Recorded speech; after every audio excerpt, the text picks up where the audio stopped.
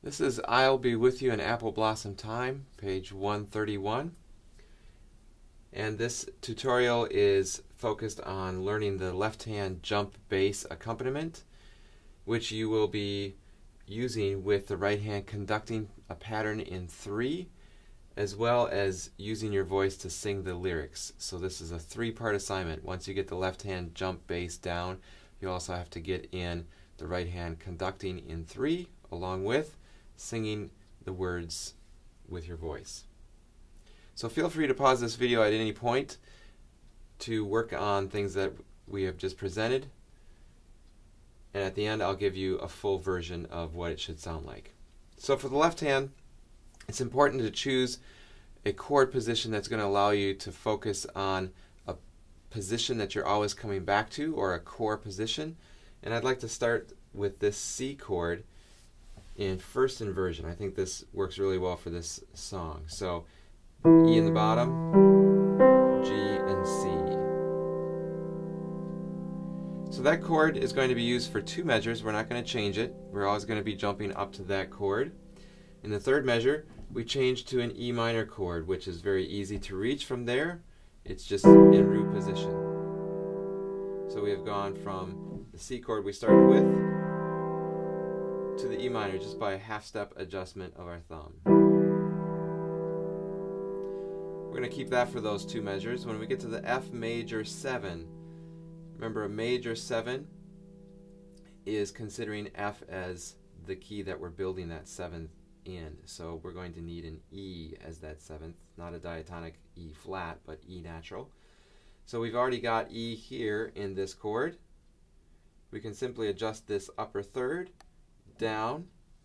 You probably want to make your fingering work a little bit easier, but this is what I would recommend for those 2 measures of F major 7. This is followed by return to C, which again will go back to this core hand position. The C sharp diminished will have a C sharp in your bass on beat 1, but remember these chords we're talking about are all placed on beats 2 and 3. So in that case, on beat 1 you will have your C sharp here, and coming up back to this core position, we're going to just adjust that thumb again, this time a whole step down to B flat. So we have E, G, and B flat. Take a moment just to review those chords. Again, from the top, it's C, G, E from the top on down. E minor adjusts a half step with the thumb. The F major 7 is going to keep the E here in the root, and we're going to move this 3rd down, so we have this, and then we're back to, and the C sharp diminished 7.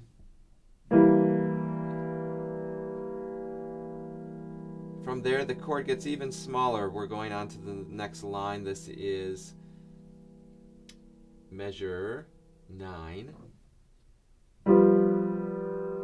So there is a common tone there between the C sharp diminished 7, it's the G in the middle, and the G stays in the middle for this chord, as you can see. We'll use this for the next measure as well, which brings us back to measure 11. There's our starting chord again. It's a very simple adjustment once again for our A7 chord. We're going to take this C and make it a C sharp. So I've kept the bottom 2 E and G, and remember again, here's our bass, which will be on beat 1. Then in the following measure of the D7, this is measure 13, we're going from this chord. There's really nothing we can have in common between these 2 chords. We're going to use this on the top and an F sharp on the bottom. This will last us for 1 more measure yet before we get to the quick exchange of chords in the last 2 measures here. So for this G chord in measure 15, I want to get back as close as possible to that original C position chord that we had, which was this. So I'm going to keep this, and I'm going to use a second inversion G chord. Because these move in very quick succession, we won't have time to put any other single note for a bass note. We're just going to move these chords quickly, beat by beat. So we're going to keep that G in the middle for the A minor 7, and then the A sharp diminished, which will take us up to our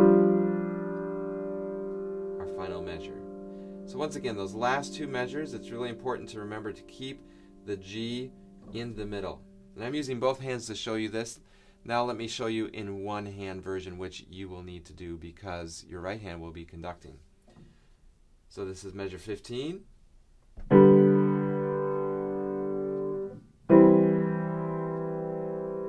Just adjusting to a C sharp. And now you might ask, since I'm playing this chord on the downbeat, you need to fill the other two beats. So I would suggest inverting our traditional pattern, and you're going to go down for beat 2 to G, and then walk it up on beat 3, which would reach C on the following measure. Take a moment and just try to play through each of those chords in that chord position, utilizing any common tones as much as possible. And when you come back, I will show you how to insert the root of each chord on the downbeat. Okay, so we're back. We're going to take those core chord positions, and now we're going to be putting the root of the chords on the downbeat.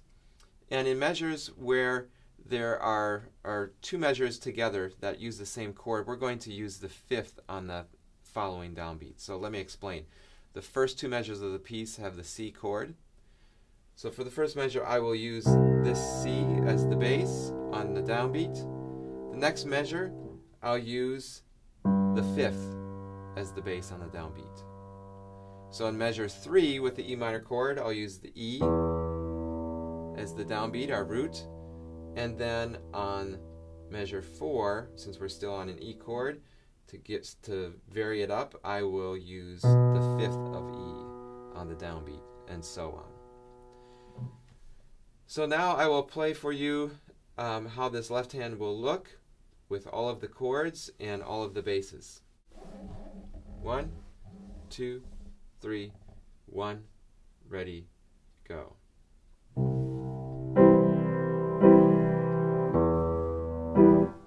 One, 2, 3, 1, ready, go.